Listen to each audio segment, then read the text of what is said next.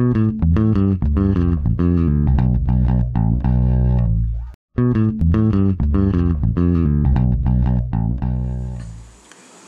to Martin M. Caldwell Investigates. I'm Martin Caldwell, and this is part 2 of the Bruce Ivins Anthrax story.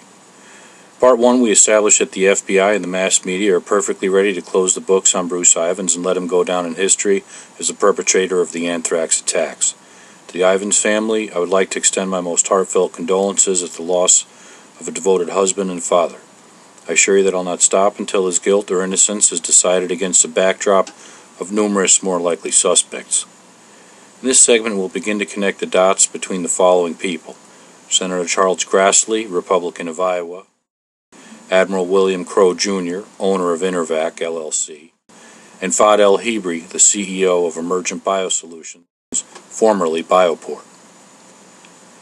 Though Bruce Ivins did his research at Fort Detrick, Maryland, he worked for VaxGen of Brisbane, California.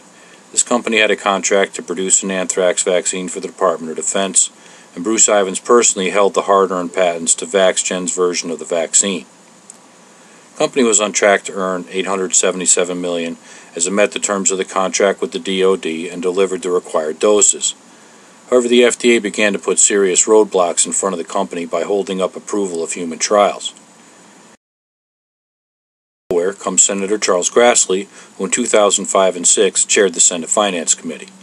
In an April 2005 letter to Health and Human Services Secretary Michael Leavitt, Grassley fires off about the fact that not one dose of an anthrax vaccine has been delivered by VaxGen. This letter was strategically released to the media with no mention of the fact that it was the FDA that had been holding up the contract. Furthermore, he was beating the Bush administration's drum of Project BioShield, which had yet to achieve any of the goals that President Bush had set forth. Behind the scenes, Grassley had been the target of major lobbying efforts by Emergent Biosolutions. The lobbyists included John M. Clarici, a lawyer who, interestingly enough, had helped shape the BioShield legislation in the first place. This fact directly links BioSolutions concerns to George Bush's White House. These lobbyists also took political potshots at Mr. Simonson, the health department official in charge of BioShield, calling him the Mike Brown of Health and Human Services. You may remember Mike Brown was in charge of FEMA during Hurricane Katrina.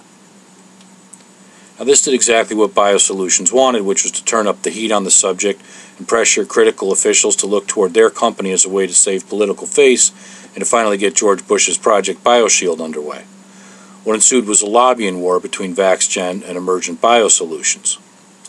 In 2003, Emergent had spent $210,000, followed by $380,000 in 2004, and a whopping $1.2 million in 2005.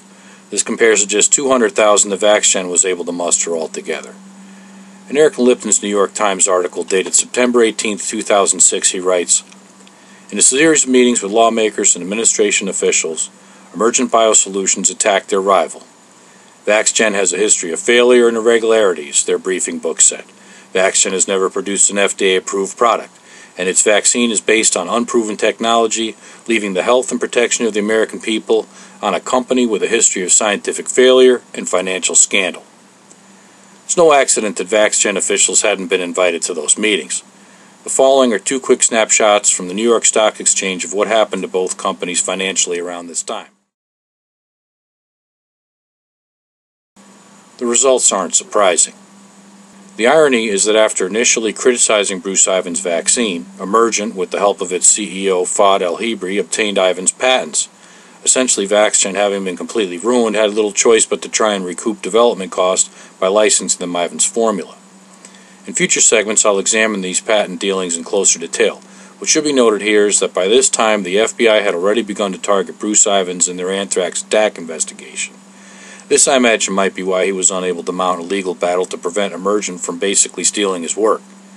Worse is the fact that shortly after the attacks, Ivins was approached by the FBI for help with identifying the strain of anthrax used in the letters.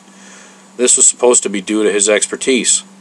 Many more details on that to come in future segments as well. In Part 3 of Bruce Ivins, the anthrax story, will examine Admiral William Crowe and others who had governmental dealings with Bioport. Please email any comments or concerns to martinmcaldwell@yahoo.com. Thank you.